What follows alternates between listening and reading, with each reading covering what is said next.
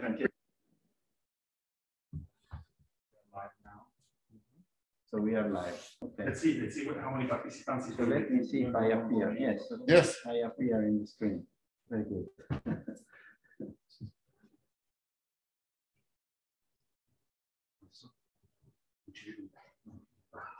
Yeah, there is an initial exponential growth of participants and then it saturates. Yeah. One should, I think, take data and see what is the curve. You can fit to the data. Okay, number of participants 50 and rising. 50 and rising. Good. 100. Wow. 100. Yeah, yeah. Now it will be 1,000 and then everything will collapse. Yeah. There is a, I think depends on your Zoom license. A lot of times, yes, 300 is the sure. maximum. Sure, yes. We have a, I think we have a 300 license, yes. Yes, because sometimes we have to open a YouTube channel for those who cannot connect on Zoom.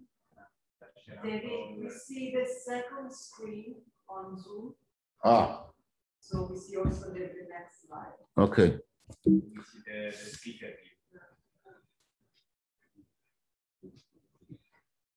I will. It's stable. Okay.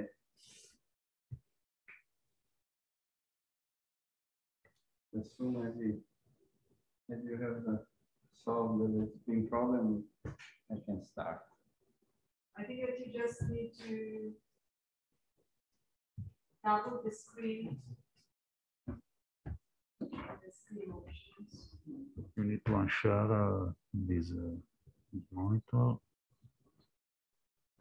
I need to. I think it's the first with the option of Zoom, but on the downside. Okay, you have stop video. Oh, it's unique. Because we need to choose another screen. Unfortunately, I have New share. Administration council going on. You should choose desktop 2 and share. Oh. And then in Keynote, I go here. No. It's okay. Okay. And now you see this one. Perfect. Thank you. Okay, it's since we are late, it's a real pleasure to introduce Professor Spergel from Flatiron, New York. He's an amazing and astonishing figure in his field, and so he's a scientific personality, will be introduced by Carlo. I would like just to tell that I'm really honored to have you here, and we had time to chat briefly yesterday about the COVID crisis, and this is in fact the first hybrid conference that we hold, and in the series. So you are a newcomer to this new series that is the hybrid colloquium series, and we'll be very happy to listen to your talk, and I leave the floor to Carlo for the more scientific introduction. Thank you. All right. Thank you, Stefano, for this nice introduction. And again, thank you, David, for being here with us. It's an honor for the school, and it is an event which possesses a special meaning given the times and given the new hope that we are sort of seeing. So I can spend a few words of introduction for David, and they will be in any case incomplete, because it is really difficult to describe fully a personality which made modern cosmology together with a few other colleagues as it is today. I can mention the fundamental lead in one of the major steps in cosmology ahead, which is the coordination of the analysis of the Wilkinson microwave anisotropy probe. And with the coordination of the actual analysis, but also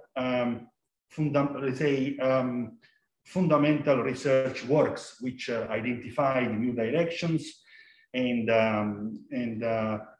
indicated new methodologies that everybody is using at this moment in phenomenology and interpretation and analysis of the data. At this moment, he's one of the personalities leading major efforts in cosmology for the new decade.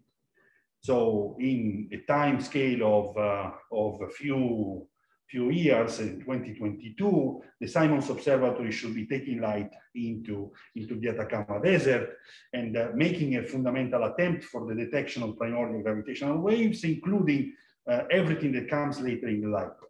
So we are really looking forward to this effort and to have the guidance of David for all the science which is coming. So for this, we decided to have this title, which is very appropriate for the coverage of topics that David possesses for cosmology, and also gives the idea of a hope that everybody's having, looking at a post-pandemic world in which we can push forward our projects as we did almost heroically in these 1 year and a half. Okay, coming back together in gatherings. So new avenues for all these meetings. David will be here for 1 week, and he's director of the Flatiron Institute in New York. And starting in June, he'll be the president of the Simons Foundation. So I leave the floor to David. Thank you again for this. Yeah. Thank you. And with the permission of the handful of people who are here, I want to take off my mask. And been tested 3 times in the past 72 hours, so I'm pretty good. And 2 vaccines. And say what a pleasure it is to be here. This is my first trip since actually February 2020. And actually, as I'll mention in the talk, it's actually my first trip outside the US since the Nobel Prize ceremony, when I saw Jim Peebles win his Nobel Prize at the end of 2019. And it's wonderful to be here, to talk with colleagues, to meet some of the students here, and to really feel the revival of international science. I think we have all missed each other. Zoom has been, we've done the best we can with the Zoom. We did it, and I want to take this moment to really salute everyone who has persevered through these difficult times in so many different ways. But now, as Carlo said, I want to look forward to this coming decade, which will really be a very exciting time in cosmology. And in doing that, the approach I want to take is, in order to look forward, I think one first needs to look back and ask, what have we learned? This gives us a chance to review where we are in cosmology. For the cosmologists, I think this will be all familiar, but I think it's an important place to start. And then talk about how we can probe the early universe with our observations, the cosmic microwave background. Talk about ways we could search for new physics with the observations. And for me, this defines the direction we want to go, is experiments and observations that will give us insight into new fundamental physics. And then just highlight some of the next generation of experiments. And I particularly, when in giving talks, focuses on things that you're involved with. So I will talk primarily about the Simons Observatory, but also about the Roman Space Telescope, which I'll talk more about. So what have we learned? We've learned that in some ways a remarkably simple model, as I'll show as we go through the data, does an incredible job of fitting the data. A model with 5 basic numbers: the density of atoms, the density of matter, the age of the universe, how lumpy it is, the amplitude of fluctuations, and how that lumpiness varies with scale, the slope of the primordial spectrum. Those 5 numbers fit all of our data. There's a few interesting tensions, but things basically fit, and that's remarkable. And for me, one of the incredible experiences has been watching the data improve. And through my involvement in WMAP, I had the true privilege of being among the first people to make our measurements and to make the plots and compare it to the model. And with our first data, the simple model fit. And that our data continued to improve over the subsequent 9 years. And the model continued to fit. And then the Planck results came with higher precision, and the same model continued to fit. And we got data on small scales, as I'll talk about with the Atacama Cosmology Telescope. And the model still fit remarkably well. And what's exciting, in a sense, to get to the summary of my talk, in the coming decade, we will take data with even higher precision. And the question will be, will the simple model fit? And more excitingly, do we find deviations, and particularly deviations that will give us insight into the fundamental physics? And while these things model fits, it's also a very strange model. We should not forget the strangeness. It is a model in which atoms make up 5% of the universe.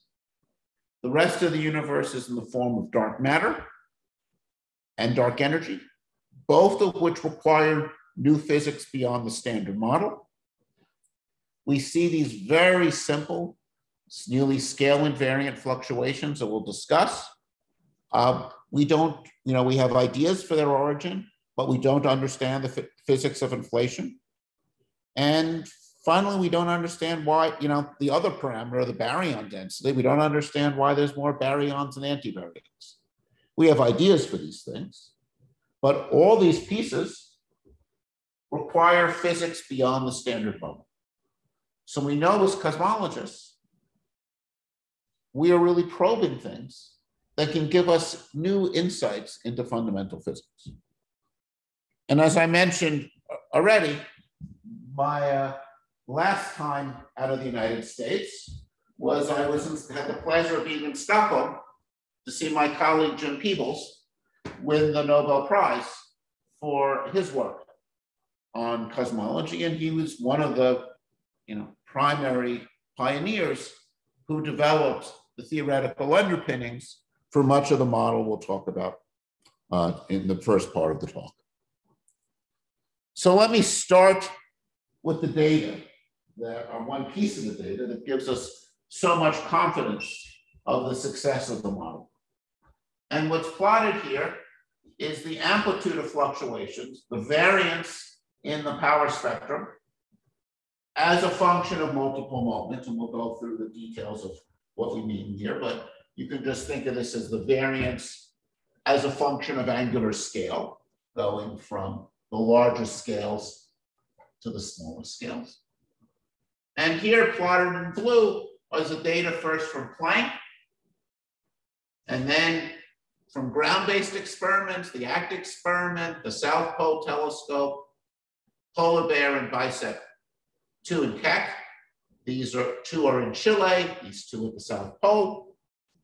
And the first takeaway from this is the remarkable agreement between the experiments. This is a great experimental success, and one that I, as a theorist who has worked with these teams over the years, I need to always use this time to express my admiration for the experimentalists who have measured with tremendous precision these fluctuations at the level of microkelvin squared. I mean, this is our unit, and here we're looking at measurements really at the nanokelvin squared level.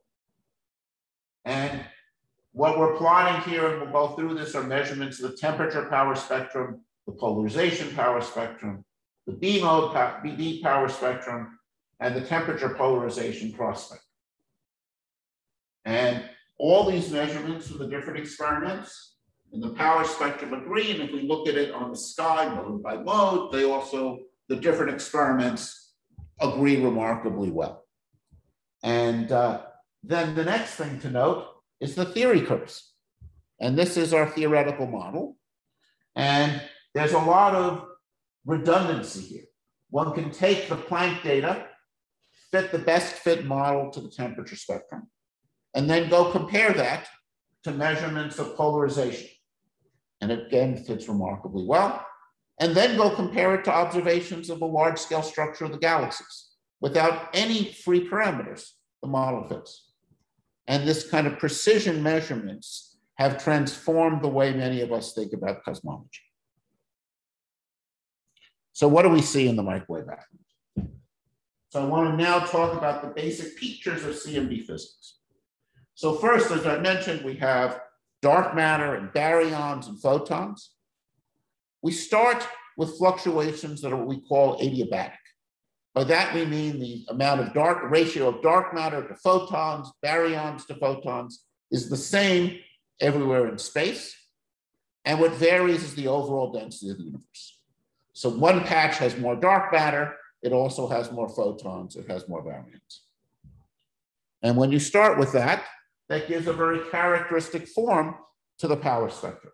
We see peaks in the spectrum. This first peak in the temperature at the scale of about 1 degree, an anti-correlation between temperature and polarization.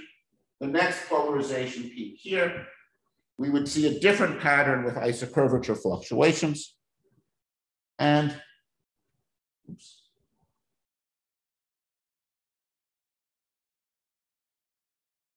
by looking at the patterns and the ratios of these peaks, we learn about how the fluctuations evolve. And,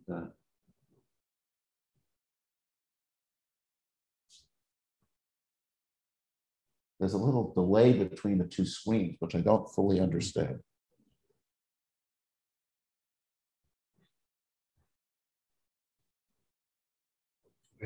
Oh, so there we go.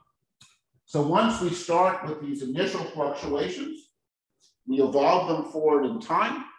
The basic elements of the theory go back to work by Peoples and Ziniev and Soldovich over 40 years ago. We have numerical codes to evolve this and now agree to better than fractions of percent. And the basic physics is the fluctuations in dark matter grow by gravity. And the fluctuations in baryons and photons behave like a fluid. They're tightly coupled and they oscillate. And the patterns of hot and cold spots and the patterns you see in the power spectrum are determined by how the wavelength evolves and whether or not the contributions from the cold dark matter and the baryons and photons are either in phase or out of phase. And the basic physics is also determined by the evolution of the ionization of the universe. The universe starts out fully ionized around a redshift of 1100. It undergoes a transition from being dominated by radiation to being ionized to being neutral. When that happens, the universe becomes transparent to the cosmic background radiation, and the photons propagate freely to us. When we look at these maps of the microwave background, and this shows the data from WMAP and the data from Planck, and again, you should notice the remarkable agreement between them. These pictures do not do justice to Planck in a sense, because the data from Planck is so high resolution that these pictures don't have the resolution to show the really fine details, which we'll see Planck picks up. What we do with these maps is we take them, we expand them in spherical harmonics. The universe seems to be isotropic and Gaussian, so all of the information is carried in the spherical harmonics. We measure the angular power spectrum in the spherical harmonics. We often express it in this form, where we weight it by L squared, so we have the variance per scale. And again, as I noted, Planck and WMAP see the same sky. This is, remarkable, right? I mean, this is a great success. And in fact, Planck really is, in some ways, two experiments on the same instrument. the low frequency instrument and the high frequency instrument. So we have 3 all-sky surveys that are quite independent, that agree. And when we look multiple by multiple, here's plotted the cross correlation between Planck and WMAP in the black and Planck alone in the red. And you can see the Planck error bars are smaller at large multiple small scales, but multiple by multiple. In detail, they agree. And this agreement is also there when we look at our small scale experiments. So this shows the ACT experiment in Chile at 148 gigahertz and the Planck experiment at 143. On the ground, you can build bigger dishes. So experiments like ACT, South Pole Telescope, and the upcoming Simons Observatory have finer resolution. So they can see details one can't see from space, but are more prone to systematics, particularly on larger angular scales. So the combination of the two is what's most powerful.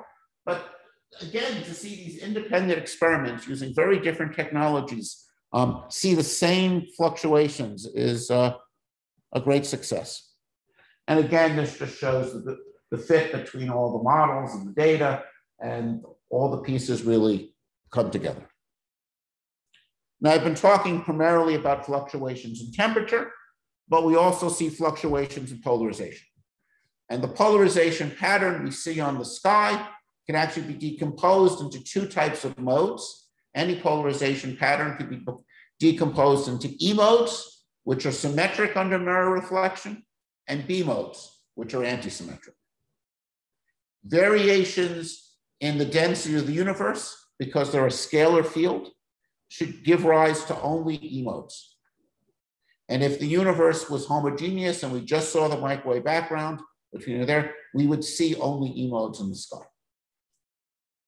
There are several ways of generating B modes. Most excitingly, gravitational waves in the early universe can generate B modes and be a potential signal of physics from the early universe. We could also generate B modes by, which also be exciting, see any vector perturbations or things like a Chern-Simons term that would rotate E modes into B modes as the photons propagate. But the conventional way we actually see the B modes, as far as we best understand it, is as light propagates from the surface of glass scattered to us, it is deflected in its path by gravitational lensing. That deflection converts E modes somewhat into B modes, it rotates them a bit. So when we look at the microwave sky, we see a B mode signal, and that you saw in the data. Now, when we look at polarization patterns and temperature patterns, we can really see the pattern of acoustic waves. And this figure from one of the Planck papers, following some things that we did for WMAP, shows how you can take that map you saw of the sky, stack the map on cold and hot spots. So we've taken the data and taken every cold spot on the map, and we've stacked on the cold spot. And every cold spot, which represents a region with more dark matter, hence the gravitational potential is deeper. So the photons have to climb out of the deep well. So that's stacked on excess dark matter, is surrounded by a hot ring. And that's because we start with these adiabatic fluctuations. So regions that have excess dark matter start with excess baryons. But what happens can be shown here. If I create a region of excess pressure, a sound wave moves out. And that sound wave travels the speed of sound at the edge of the universe, close to the speed of light over √3. And it moves outwards for about 380,000 years, which is the age of the universe at which it makes the transition from being ionized to neutral. And you have this hot ring around every cold spot. And just by looking at this image of a hot ring around cold spots, and symmetrically a cold ring around hot spots, we can actually measure by eye the basic properties of the universe. The fact that there's this cold spot tells us that there's cold dark matter there's a component that's not coupled to the baryons and photons. Dark matter is non-baryonic. The ratio of the depth of this cold spot to the strength of this hot ring tells us the ratio of dark matter to photons. The width of this ring tells us how the photons diffuse relative to the electrons and gives us a measure of the ratio of baryons to photons. The angular scale subtended by this ring gives us a measurement of the age of the universe. Because we know this distance, we propagate to us, we measure the angle, we know the distance they propagate. So just from this figure, we can determine all the cosmological parameters. Now, in practice, we do a statistical analysis where we fit to the multiple spectrum rather than do the analysis here. But you can see everything here by eye. And here is the observed polarization pattern. And below are the theoretical predictions. And this is an analysis done with the ACT data, where this compares the data to the predictions of the lambda CDM model. And you can see it agrees nicely. And this is the best you can do fitting it with without dark energy. And this is the best you can do fitting it without dark matter. So you can see by eye, we see evidence for dark energy and dark matter. And while the CMB is an important probe, we really have multiple probes of large scale structure. So in addition to the temperature, we've got the temperature and polarization, but also observations of the acoustic fluctuations. The same sound waves produce a pattern in the large scale distribution of galaxies. And these patterns of density fluctuations were really exactly what was predicted by Sinyaev and Zoldovich back in 1970, and this shows an abstract from their paper. And as they said, this detailed study of the pattern spectrum fluctuations may lead to an understanding of the nature of initial density perturbations, since a distinct periodic dependence of the density of perturbations on wavelength is peculiar to adiabatic perturbations. And that's what they saw in their abstract, is what we've seen in the microwave sky and what we've seen in large scale structure. And this plot here, taken from the Planck 2015 data, shows how we can measure with this pattern in the galaxy correlation function of how the galaxies are clustered. We can use the same acoustic scale, the same ruler set by a sound wave, to measure the relationship between distance and redshift and check our measurements of expansion. And this is consistent with our the dark energy being all due to a cosmological constant. So how can we use this to probe the early universe? Well, first, we can use the fact that we see these anti-correlations between temperature and polarization. This was true back in the WMAP data, to show that the fluctuations are superhorizon. What do we mean by that? What we mean is that whatever physics generated these fluctuations on large angular scales had to either requires one of two things. Either these large angular correlations on scales that are not interacting in the normal expanding universe model, or either put in or there at the moment of the Big Bang, or the universe needs to undergo a period of superluminal expansion, which we call inflation, where these two regions that were seemingly causally disconnected came into contact. So just because we see this anti-correlation here, that tells us we must either have inflation or some kind of pre-Big Bang model.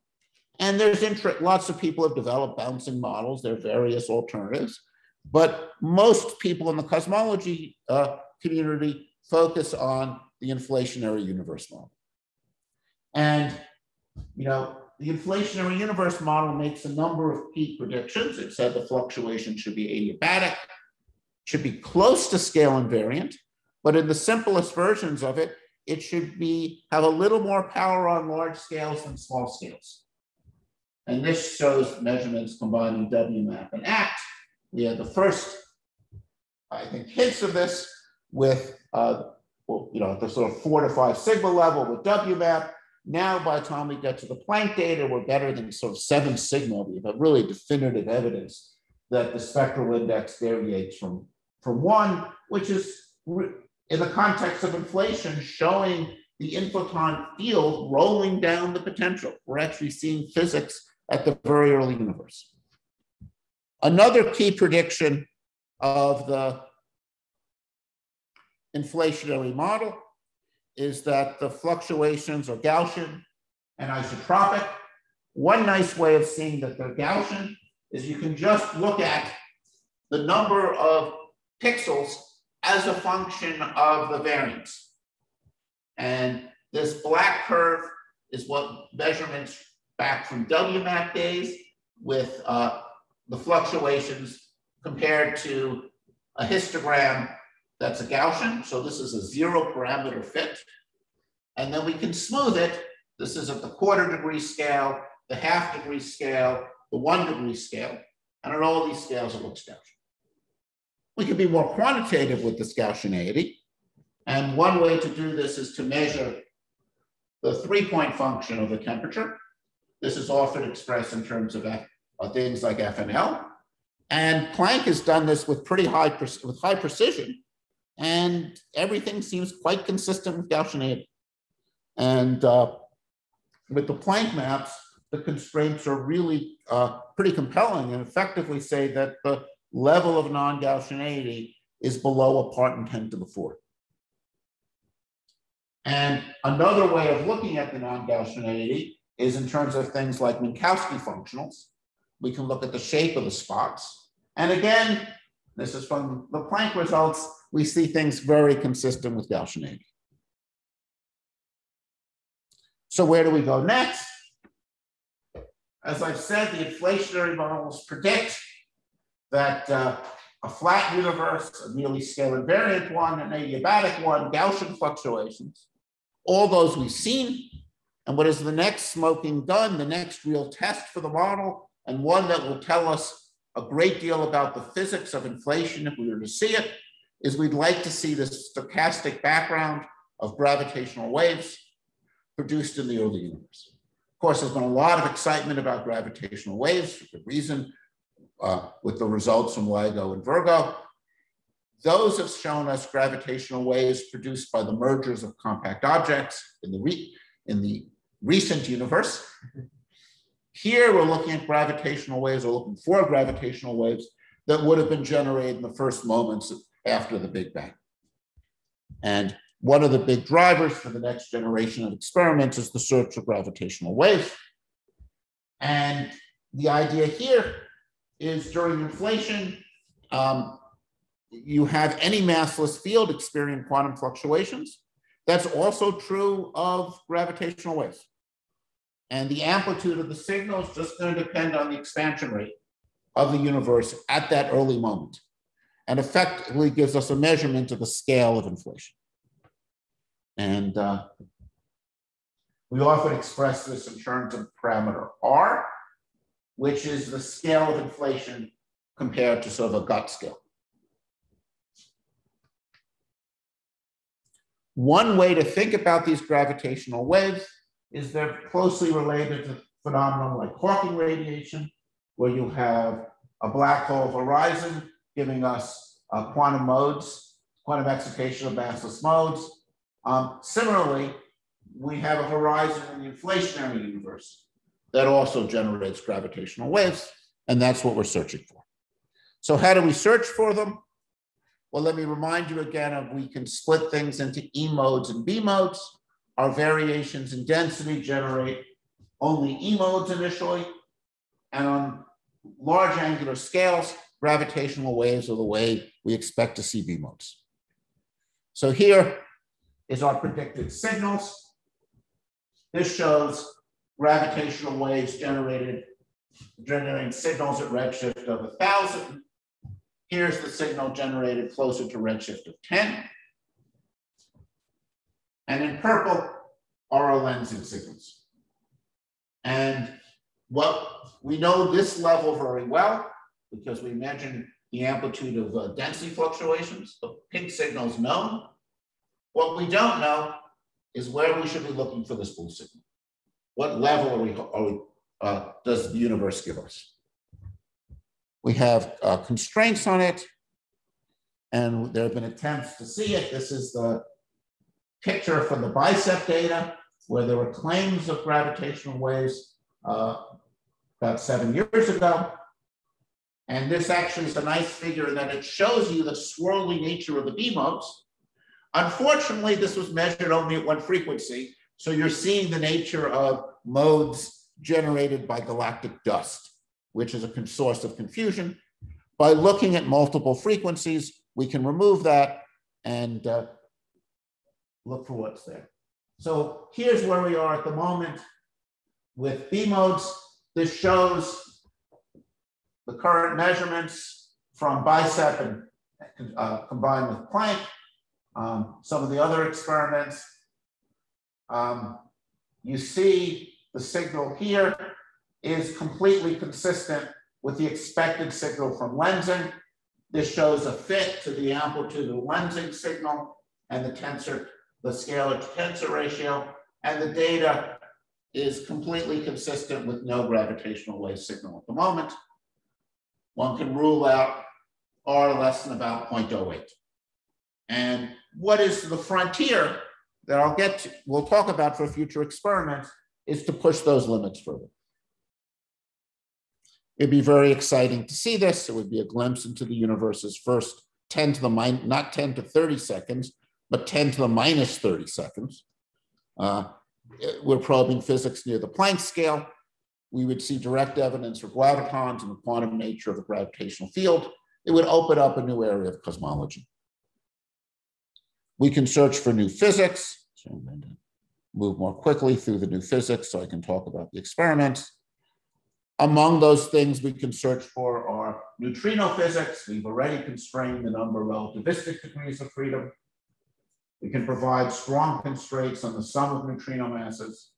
And I think we'll be able to determine, with the combination of microwave background measurements and some of the large-scale structure measurements that I'm going to talk about soon, the whole neutrino hierarchy. One of the things we don't know about neutrinos is, are the neutrinos we know have mass.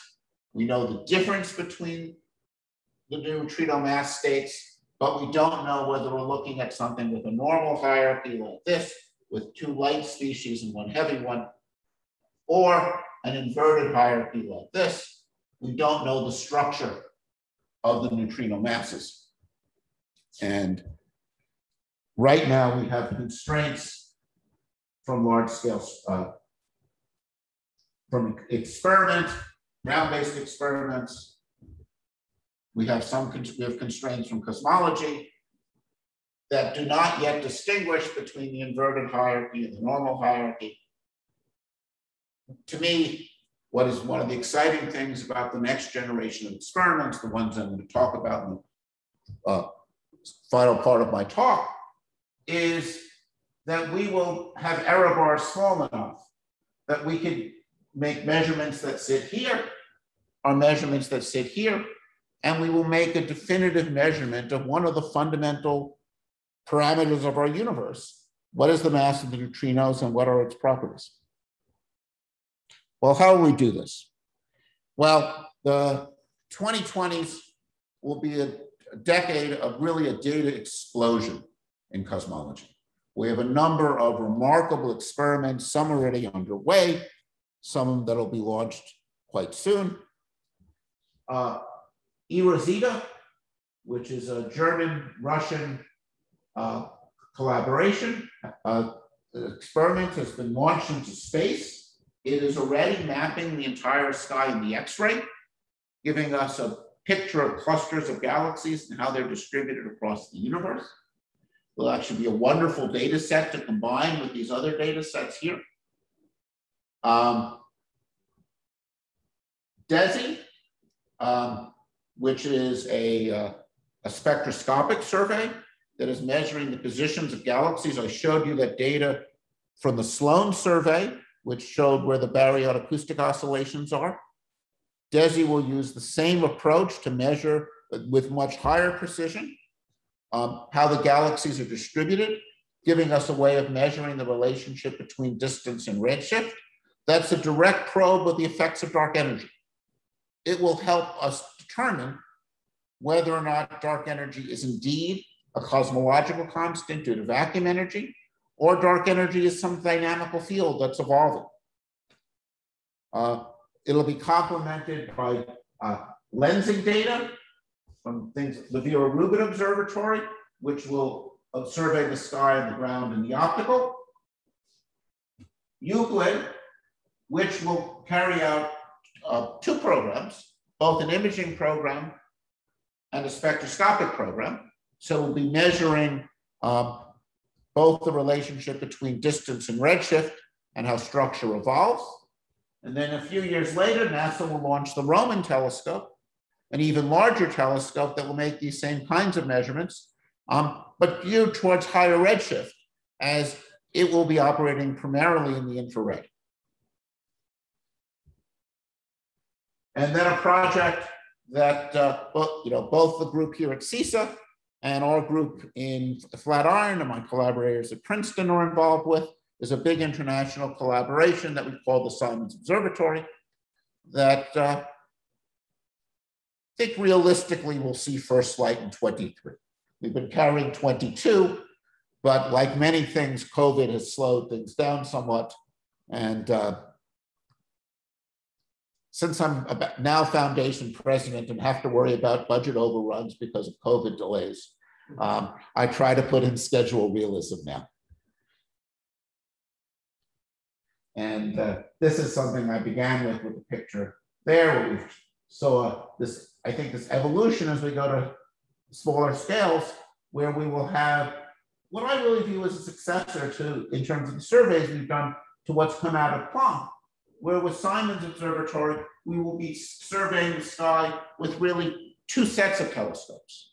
We have a large aperture telescope that will survey 40% of the sky, 1 arc-minute resolution, noise 3 times less than Planck, roughly 3 times less than ACT, and roughly 10 times less than Planck.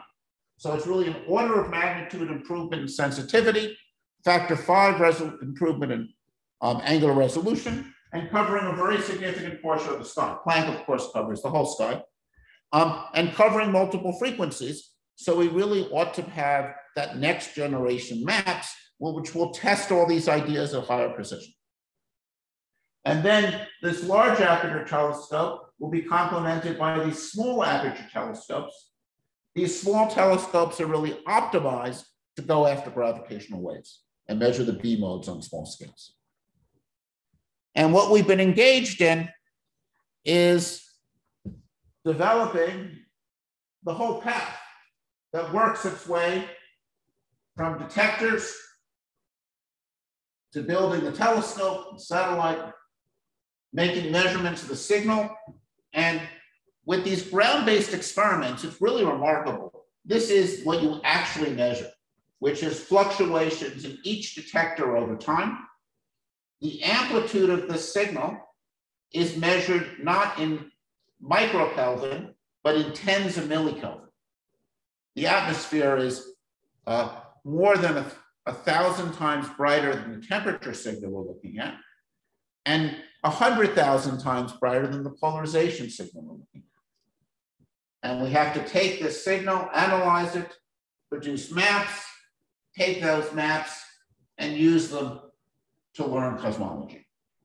And people in the collaboration are really working on all these different pieces with a goal of really learning something new. By looking at these different pieces, we'll of course check our lambda CDM model, our basic cosmology, but ideally find new physics associated with neutrinos, dark matter, by looking for the effects of dark matter decay, dark energy, seeing some of the signatures of reionization on some small scale. I recommend our science team paper, which really sketches out some of that physics. With a project of this scope, we have a large team. So this is our our paper describing science goals and forecasts. And we have collaborators everywhere from South Africa to Chile, United States to Canada, and many parts of Europe, Japan, all working together to enable the science. And the group here at SISSA is an important part of this international team. And we're hoping to actually get first light next year. I think it's not going to be this year. It's an ambitious experiment. It's the largest funded ground-based experiment. And it's one that, putting my hat on as president of the Simons Foundation, we're providing the bulk of the money.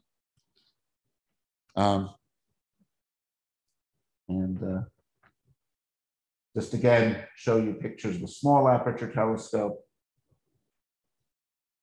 the large aperture telescope. And now I'm going to turn to what's going to happen, not just in the microwave background, but go back to what's happening with, oh, I've got 2 slides out of order. We'll skip to, that's what I was looking for. Sorry.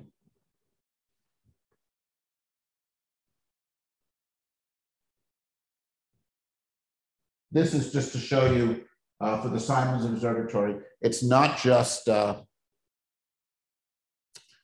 blueprints, but actual things being built. Here are our detectors. Here is the enormous doer for the large aperture telescope with the team at University of Pennsylvania working on it. Here's the small aperture telescope with a team at UC San Diego working on it. The large aperture telescope is being assembled as we speak in Germany and will be shipped soon. And we'll look for it being on the sky. So now let me switch back and talk more about future progress on the ground. People here in Europe have heard a lot about Euclid, which will be a wonderful telescope that will launch hopefully in the next 2 years and will map the whole sky and measure images in the optical with some infrared sensitivity to get redshifts and do spectroscopy. WFIRST will represent the next step beyond it. I think in some ways it's a relationship similar to WMAP and Planck, where we'll go with even higher sensitivity and precision with a larger telescope and map the sky. The WFIRST mission was what we called it when we were developing it, the Wide Field Infrared Survey Telescope. NASA recently renamed this after one of the pioneers of space astronomy, Nancy Grace Roman. Nancy Grace Roman was the first head of astronomy at NASA, and the person who was the leader at NASA that helped enable COBE, Hubble, and many of the other telescopes that really defined the space astronomy in the past several decades. And,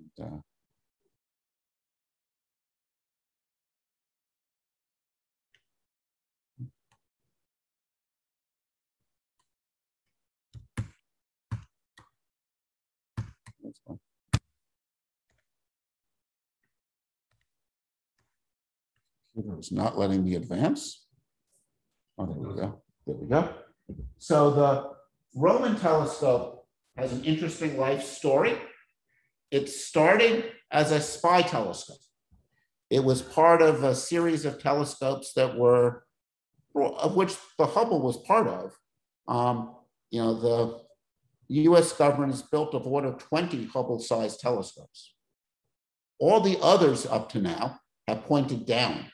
They're the keyhole telescopes, and you could look up their properties on Wikipedia. And about 15 years ago, they were developing the next generation of these telescopes. And there were all sorts of problems in this next generation telescope. And there were very large overruns in the program. and the National Reconnaissance Organization decided to cancel the program. And these telescopes were in storage at a time at which the astronomy community was developing its plans to do a wide field infrared survey. And some of the engineers who built these telescopes realized they had in storage telescopes that were really ideal for what the astronomy community wanted. So after a number of somewhat complex internal politics, these telescopes were transferred to NASA. And this really was, in a sense, swords turned into plowshares, right? That this was telescopes that were meant to look down, converted into a more powerful telescope than what we initially hoped we could build, aimed to look up. So these are Hubble-sized telescopes with a field of view that is 100 times bigger than Hubble. So every image you've seen from Hubble, now make it 100 times bigger. Because it's sitting not in low Earth orbit, it'll be launched out to L2 where Planck is and where JWST will go. This telescope will be able to survey the sky several hundred times faster than Hubble. So realistically ought to be able to survey the entire sky in the lifetime of the telescope.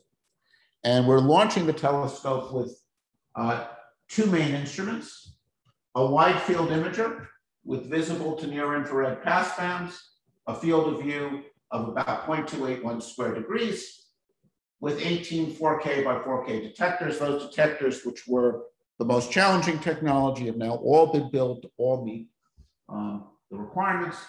There'll also be a chronograph that will be designed to develop the technologies to look for extrasolar planets, eventually make steps towards detecting planets like Earth.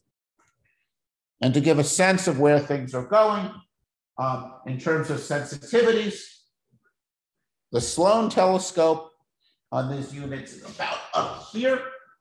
These are, and we're looking at many orders of magnitude improvement as we go to the Euclid survey here in green, which will have angular resolution. This is the angular resolution in milliarc seconds, very high resolution in the visible across this wide band with infrared colors.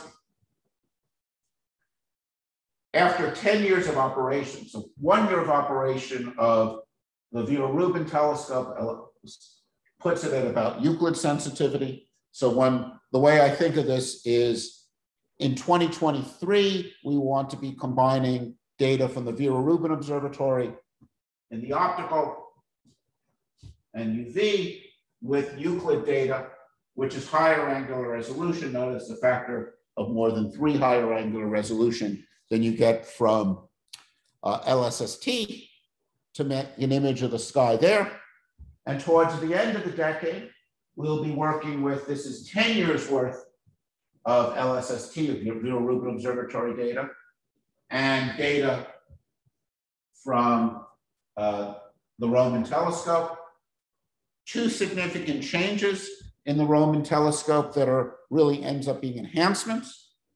We've been able to add an infrared detector, infrared filter, so that we can take advantage of the telescope's capabilities at K short to survey the sky. And we've been exploring use of its very wide band, learning lessons from Euclid, which is will be using its wide band in the visible to use a wide band in the infrared. And with this wide band in the infrared, we should be able to cover the entire LSST footprint in only 4 months at that depth. So it will be, very complementary to Euclid, which will be in its spectroscopic survey focused on sort of redshifts 1.5 and less. W first is really more focused on 1.5 to 3. And in its imaging survey, W first will be looking at the infrared universe. And this just shows you again, for Roman, I think the takeaway image to have is this one. This shows the size of its detectors and what it images in a single image versus what Hubble images. So you could think of every Hubble image you've ever seen, make it 200 times bigger. And you can see how we can go from a telescope like Hubble, which has done wonderful things, but only surveyed about 1% of the sky in its 25-year lifetime, to a telescope like the Roman telescope, which should be able to survey the whole sky. So what I want to leave you with is, I hope, a sense of excitement. Sense of excitement first that we're having hybrid talks, that we're here in person. And it's been wonderful to have time to talk to people here and be in a room with colleagues and learn about the exciting science that they're doing and communicate ideas and have espressos together again.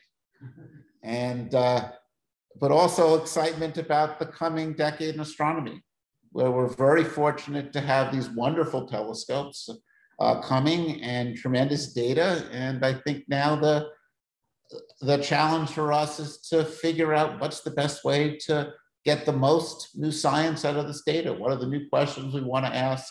How are ways to we can extract the most out of this exciting data that's coming? So let me stop there and take some questions. Thank you.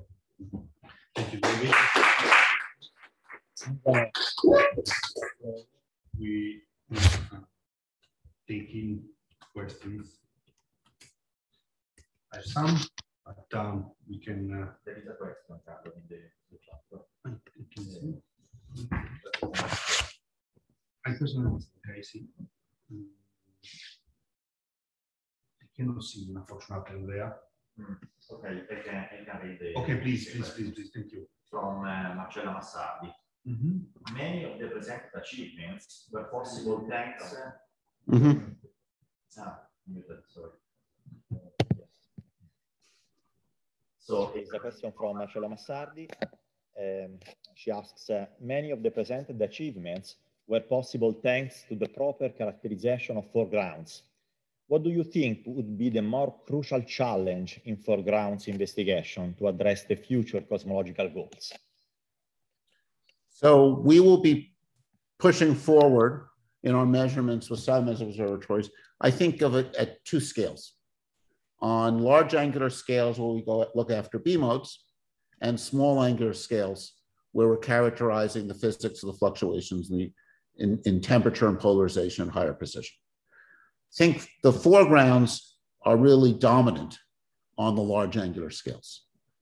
And the challenge will be characterizing the galaxy to high precision and being able to remove the contributions from dust and from synchrotron, both of which have polarized signals that are likely brighter, almost certainly brighter, than the gravitational wave signals we want to look for. So I think the challenge will be to not only remove the foregrounds, but to be able to convince first ourselves and others that we have removed the foregrounds with high enough precision that we understand the residuals. This is almost certainly true that after we remove the foregrounds, there'll be some residual signal. And we have to be sure that that residual signal is due to gravitational waves and not due to our limitations in how to remove dust. And I think one of the complications will be, we do not know well how much the dust within our own galaxy, the shape of the dust spectrum varies from place to place, particularly along the line of sight. So you can imagine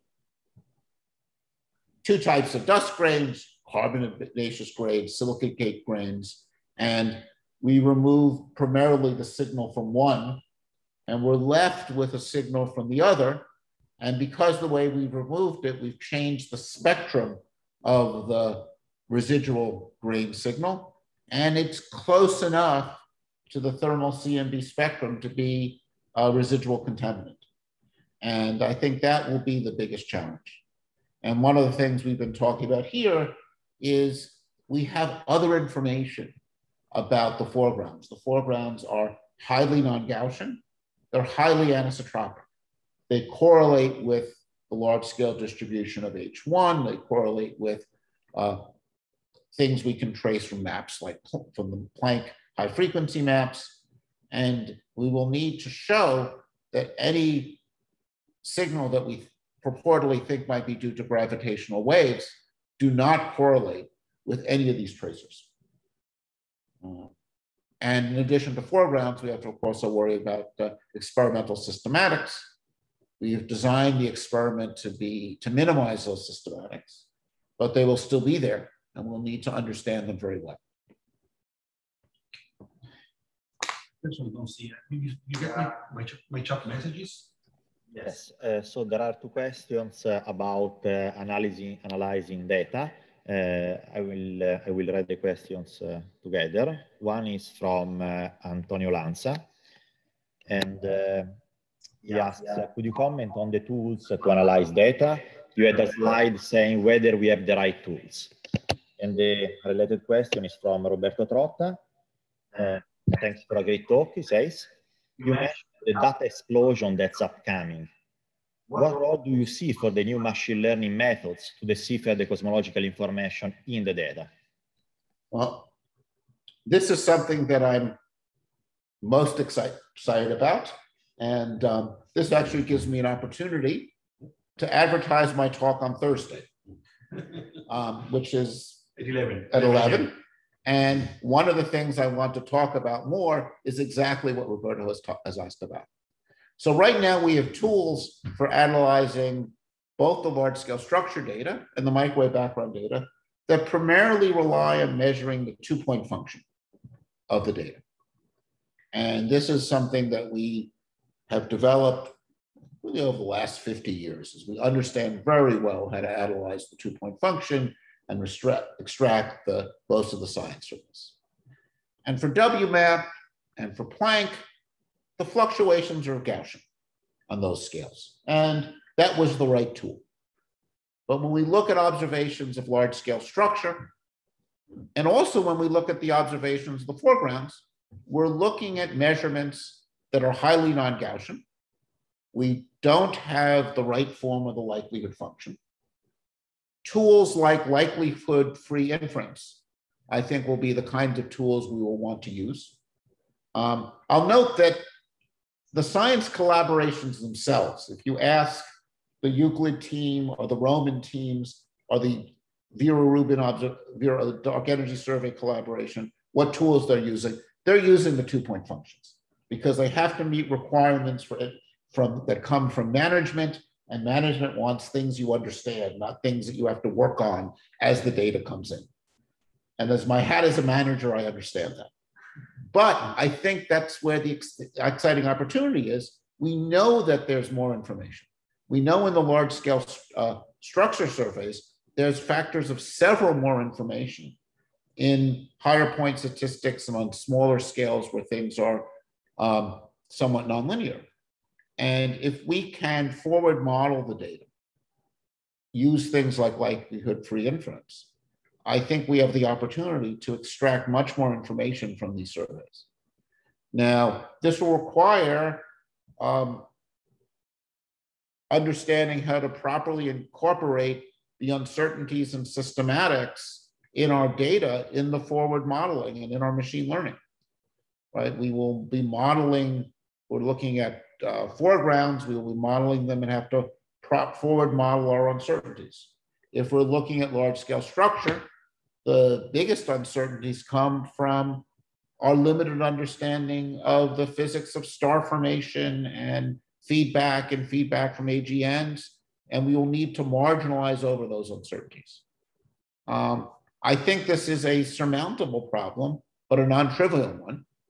And for me personally, this is actually the direction that I plan to work on in the coming years. Sergei Petkov asks, what will be, according to you, the time scale for determination of the neutrino mass ordering hierarchy?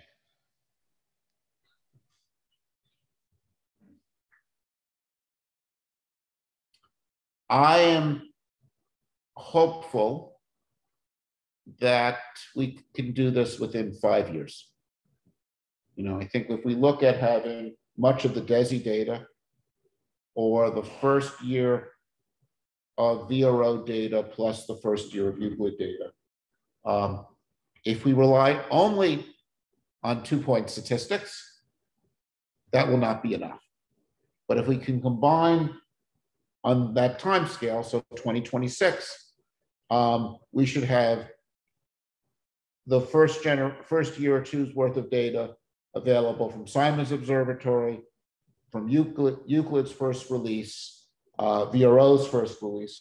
And if we use higher point statistics, things like void statistics, 3-point statistics, we should have enough information to make I believe, a 5 sigma detection of neutrino mass and determine the hierarchy. Okay. One question, if the audience may hear. The number of probes which represent the avenues that you would have set for cosmology is impressive, and it's certainly creates a sociological challenge for cosmology as well. So I'm curious to hear your impression about that. But before coming to that question, precisely for the complexity of the measurement that you were outlining, in terms of catching the last signal very close to the Big Bang in terms of cosmological gravitational waves. How do you assign the importance of having an instrument from space in a couple of years, which complements the efforts from the ground, like the Simon's observatories? So we have a proposal which is lighter, but well, say satellite which is pretty much advanced in the let's say in the design and implementation and gathering resources. How do you see the relevance of that? So let me answer your first question first, and then your second question. So there will be sociological complexities in combining different experiments from different teams, but I think the science makes it worthwhile. Mm-hmm. And for me, the model actually comes from the multi-messenger work on gravitational waves. And when the neutron star collision was seen, I think there's a paper with 2,000 authors and at least a dozen different collaborations from different telescopes that all combined their data together to produce a truly remarkable result that revealed the origin of gold and platinum by telling us about our process elements coming from neutron stars, but also gave us some very interesting constraints on fundamental physics by showing us that gravitational waves and photons arrived at the same time. So I'm hopeful that we'll be able to combine the data sets. Now, I think realistically, my experience with collaborations like this is before the data arrives, everyone is paranoid about other people stealing their science. No one wants to let anyone else in. Once the data comes, there's so much to do. And there's so much to do to carry out the original program is challenging enough that other people coming in to look at the data and get new things from it is a bonus. Now, whether at the end, I chose 2026 because I think that pushes me after the first public release of almost all those data sets, at which point it could just be done. And then, but to do it well will actually require input from all of the teams, because one really needs to understand how the measurements are made. So that's how we'll see how we go there.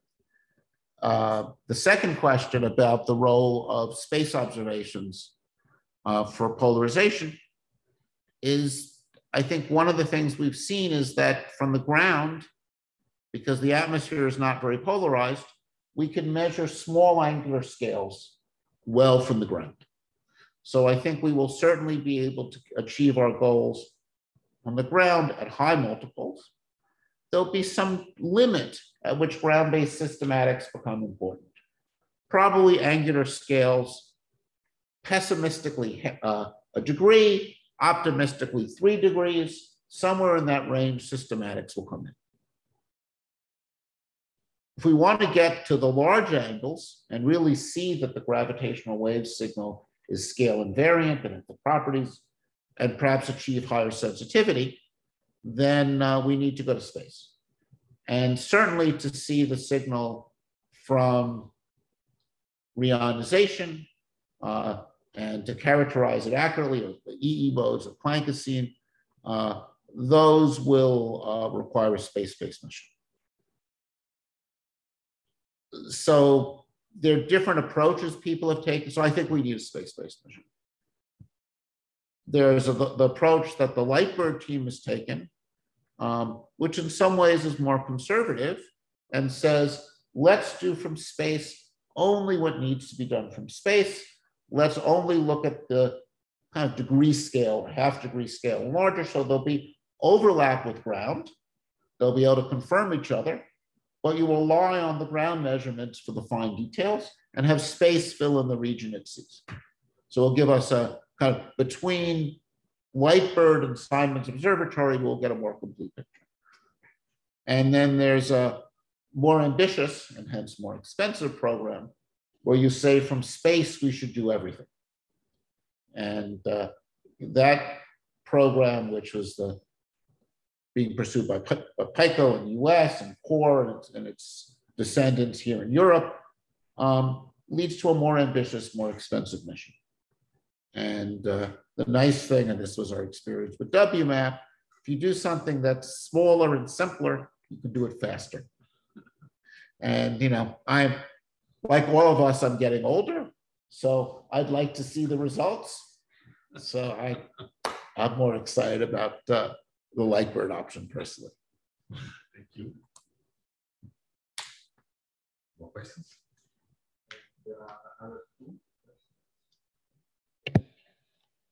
Yes, one is from Sarah Motalebi. She asks, if we consider the possibility that our universe was originated from a black hole interior, how can we explain the primordial fluctuations? I mean, how would the origin of fluctuation would be if Big Bang was a black hole? Thank you for your talk. So I think in the inflationary universe model, we do not live in, well, be careful. We do not need to live inside the interior of a black hole. Now, there are, people see the blackboard. We can turn it a bit. I think so. Okay, so I'll try to sketch this picture. These are these bubble nucleation models that Alan Guth and others developed, in which our universe looks like a little bubble that nucleates out of a proto-universe.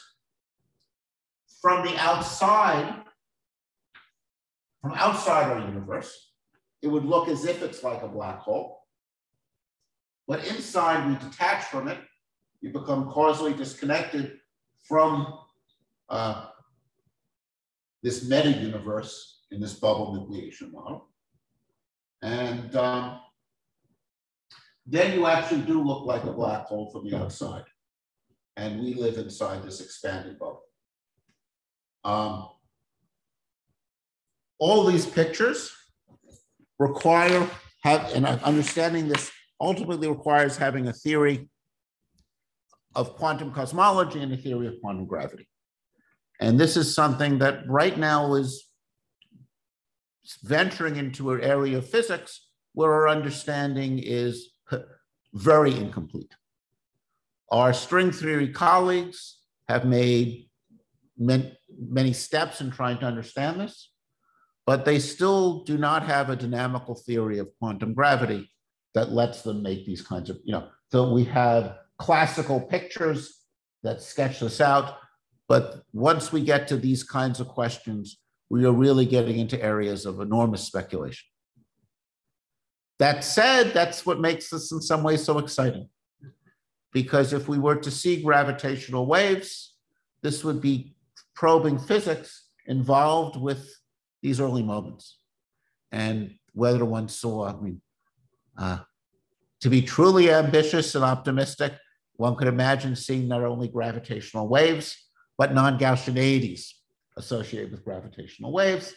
And there's been a whole series of theoretical papers that have shown the potential sensitivity of that to the details of early universe physics. Okay, there is the last one from Esteban Chalbault.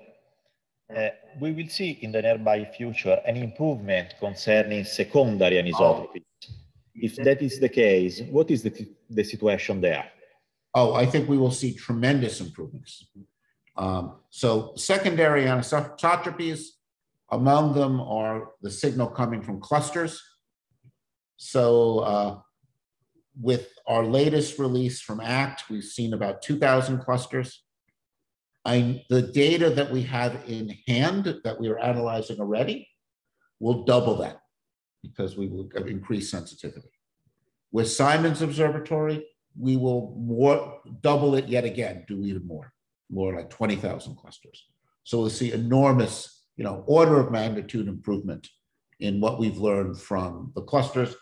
And what's very nice of this is these same clusters that we see their shadows against the microwave sky with thermal SE and measure the integrated pressure in the clusters will be observed in the X-ray by Eurysida and will be traced by the distribution of galaxies by DESI. And their masses will be measured by lensing by Euclid and Roman. And we will get a very comprehensive picture. That, by the way, those combinations, just taking the clusters measured with Simon's Observatory, weighing them by a combination of optical lensing measurements from Euclid and CMB lensing measurements from the Simon's Observatory data, will actually give us an independent measurement of neutrino mass, distinct from the other techniques we've talked about. So that's one of the things we hope to learn from secondary anisotropies. Another secondary anisotropy that we've seen, well, gravitational lensing the CMB is a sense one, and we'll measure that with much higher precision, signal to noise of close to 200. And that will measure the distribution of mass in the visible universe. So we'll get the distribution of pressure, the distribution of mass, and through the kinematics and Yezhov-Dovich effect, the distribution of momentum. And well, my original plan for 2020 was I was going to be here at SISSA for a meeting, bringing together people from Euclid and the Simon's Observatory. And one of the things that excited me most about that combination was the ability to study these secondary anisotropies, to cross-correlate the distribution of a spectroscopic sample one would measure from Euclid with the CMB kinetic momentum signal, the KSZ signal from the Simon's Observatory. And well, something intervened, and that meant April 2020 was not a good time to travel and visit. Nevertheless, these surveys will go forward and we will get that data and we will make those measurements. And she looked forward to returning to Trieste for that long delayed meeting. Thank you. Thank you. Okay, I think we can thank everybody for the kind attention and the very interesting question. And we thank David for being here and for giving this illuminating colloquium at SISSA. Okay, so thank you everybody, and talk to you soon about all these topics.